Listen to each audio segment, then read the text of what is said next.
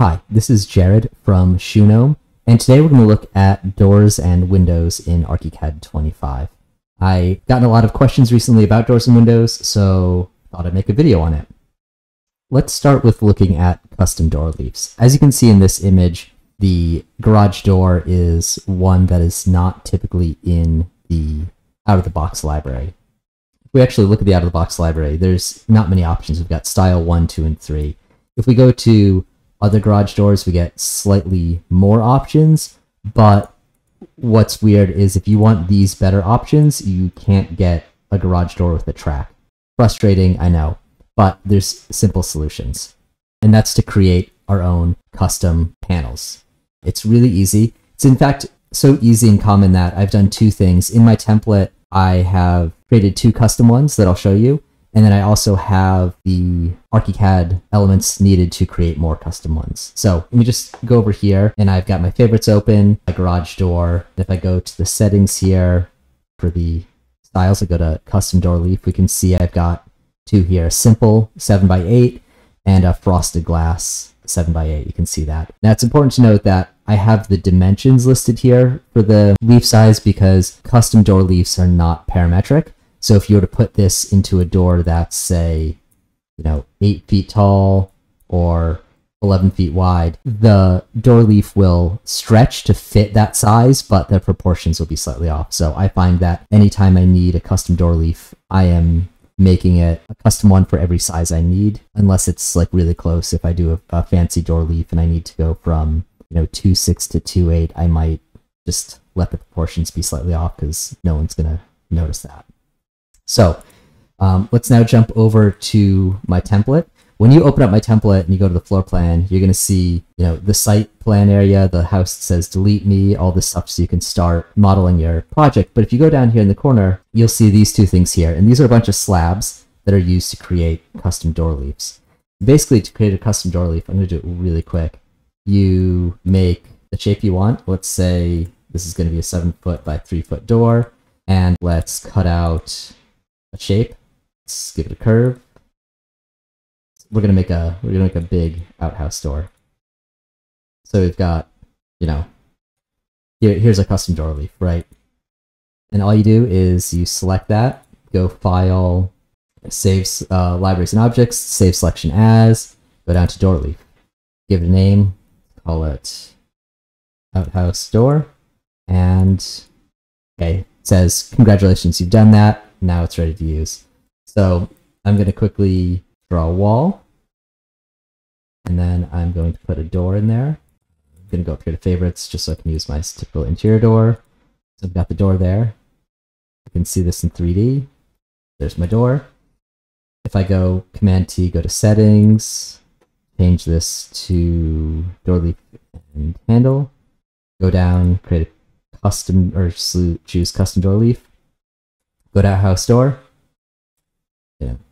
There we have it. There's our door. Now, of course, we can get much more complicated with that door if we wanted to, say, add some frosted glass. We can add some frosted glass in there. Just make sure that we didn't override the color. Oh, that's another thing is the color that's associated, or the surface that's associated with this will come in. So let's make this blue just to see different. Now, to do recess panels, it's really simple. Again, I'm just going to cut out a hole. You can use that and eyedropper that in. Select this. You can see over here the thickness of my door is 3/4 of an inch. So let's make it 1/2 inch. And then I will elevate it. Sorry, I did whatever my elevate command is here. Elevate.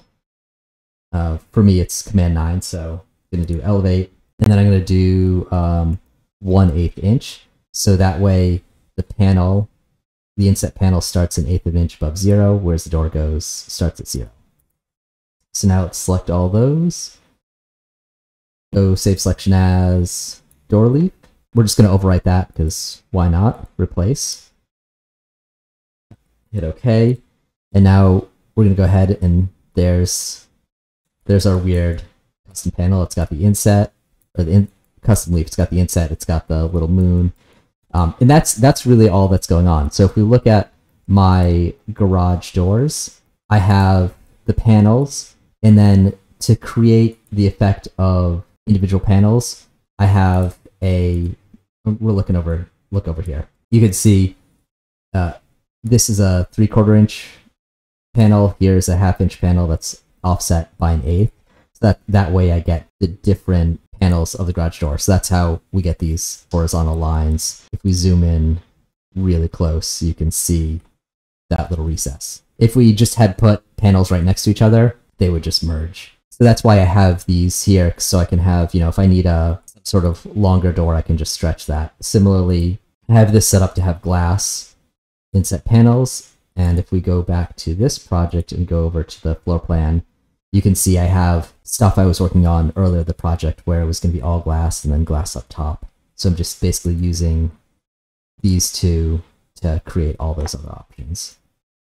So creating custom panels is super easy. In fact, creating custom anything is fairly simple. If we go back to libraries and objects and go save selection as, there's a lot of things here: object, door, window, drawing title, etc. When we get down here with like cabinet door, door leaf handle, knob, shutter panel, window sash, these are all super easy ways to add more detail to your model. So let's look at handle and knob, because it's the same concept as door leaf. You model with slabs, morphs, beams, columns, whatever geometry you need to do, and then save it as one of these things. I will say, whenever you create an object in Archicad, don't use other objects, because Archicad will start referencing the object. So for instance, we're going to make a door handle. This weird thing here. It's 2 columns and some slabs, just however I made the geometry. For this column here, if instead of using the column, I used the cube object in Archicad, this object would then reference that sub-object, which creates issues when you're copying things between files. So short answer is, when you are creating objects within Archicad, don't use objects to create objects. Anyways, so we have this door handle. It's going to be the same thing. We're going to go File, Libraries and Objects, Save. But before we do that, I'm going to drag this to the user origin. And this becomes important in a moment, and I'll show you why. So let's go ahead. We've got this selected. It's sitting on 0, 0, the origin of Archicad. And we're going to go to Libraries and Objects, save selection as handle, and let's call it fancy handle. Archicad says, congratulations, you now have fancy handle. And now let's go back to our outhouse door. So let's select the door and open it. And now we're just going to go to handle, and we're going to change to our custom handle. I've noticed sometimes Archicad will glitch out and not show the handle. If that happens, change them both to the custom handle, turn them off, change them both to custom handle, and it will work. I don't know why it sometimes does that. Okay, so we can see we've got old handle, new handle. Let's hit OK, and there we go. There's our weird fancy handle. Now, if you look closely, I'm going to select this, you can see that the handles aren't aligned. What's happening is the center of this is actually, the center of the door handle placement is the bottom corner of door handle. That's no good. But there's an easy way to fix this. Command Option O is open object. So I'm going to do that. I'm going to select fancy handle and hit open. Now we're going to have to do a little GDL. Super simple though. Here's all the code that was created. We're going to come down here. The first place it says add right here. This is just moving the construction of this door handle, all the code, to be at the bottom instead of the center. So you could delete that out, or if you just put an exclamation point, that comments it out. So I'm going to do that. I'm not sure if I need to do this here in the 2D script as well, but I'm going to do it anyways, just in case. James Murray will tell me if I'm wrong, and then I'll learn something. But anyway, so you can see this same 0.0254, comma, blah, blah. We just put the little comment out there. We're going to save that. So just did Command S, close it. And now, if we look, you can see through the door that our handles are now lined up perfectly. So that is how you make a custom leaf and a custom door handle. Let's look at some other things. So now let's look at ganging windows and doors. Really straightforward. I'm going to select this window here, and we go down to fixtures and fittings, and all we're doing is checking these buttons. And what that's doing is turning off, well, first of all, it's turning off the casing unless you go ahead and turn it back on so that you can have some casing as part of the ganging. But once you do that, it basically cuts everything off at the edge of the window, and you can easily stack them, which, as you can see, I've done there. I'm going to jump over to schedules for a second because the way I handle ganging for window schedules is I have a property called ganged unit. And what I do is I list the schedule out. Gotta wait for Archicad to update. And I group the schedule by ganged unit. So ganged unit A is these 4 things together. Ganged unit B is these 2 things together. And I've talked about this more in another video. But how that works is I click on show headline. And I'm doing the first scheduled field. And under scheme settings, my first field is ganged unit. What that allows is these to appear together in the schedule so that the window manufacturer, the window supplier, can see that these 4 things go together and these go together, but that the individual unit size is still listed. If you were to do this ganged unit here as one window, and there are Archicad windows that can do these kind of interesting shapes, 2 above, 1 above, whatever, they would show up as one element, so one element on the schedule. So instead of being 3x5 unit, 3x5 unit, 2x3 unit, it would just be a 6x8 unit. And my preference is to show the individual components rather than the one whole thing. So that's ganging. But sometimes with ganging, you want to see space between them. And that's where the rough opening comes into effect. So here you can see if I go to nominal size and tolerance, I have a rough opening on the center unit set to 4.5 inches. What that gives me is, turn off everything else, it gives me a unit that looks like this. So if I stretch that over, I've got, more space to work with. And then when we look at that in 3D, I get that, proper thick post between.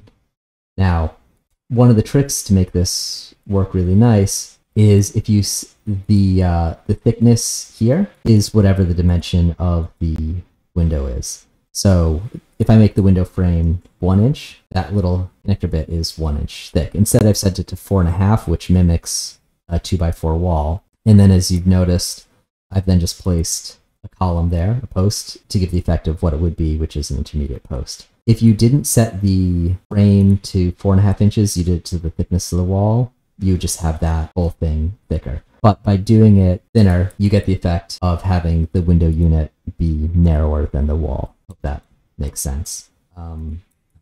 There are sometimes some issues where there's some weirdness in the bottom corners for the trim, and unfortunately with Archicad I haven't found a way to control the sill to be the same color as the casing. This sill seems to be always stuck to the window, so that's a limitation. The last thing I want to talk about today is how windows and doors relate to skins within a wall. Before I jump into that, I want to just cover how to handle windows that go through multiple walls. This can be either tile wall on the inside or siding on the outside. I've shown this in other videos, but it's worth repeating. So I've got a siding wall here, and that sits outside of my frame wall. And what's happening is there's just an opening that cuts through the siding wall. Fortunately, there's an amazing command in Archicad that lets you automatically cut openings in elements. So I'm going to select this window and then go up to Help Opening, Connect, Create Openings from Selection. And I've actually got a button here, but I want to show everyone how to do it. So we select this window and we go Create Opening, and that's it. Now we've got a hole. We turn off Show Openings. We got a hole in that siding. It's great. It's also wonderful for if you have tile on the inside of a bathroom and you want to use the window to cut a hole through that. It's great. Okay, so let's look at the plan. In the plan, you can see that we have windows that are relating to the wall in different ways. Here we have a window where the casing sits on the outside of the wall, and over here we have a window that has the casing inset into the wall. So let's look at what's happening there. If I zoom down here, got a bunch of windows. Go ahead and select this one and go to Wall Opening. Under Wall Opening, we've got a bunch of settings. I'm going to cover some of them today, but hopefully this is just an introductory that will help you. Under Wall Closure, we've got 5 different options.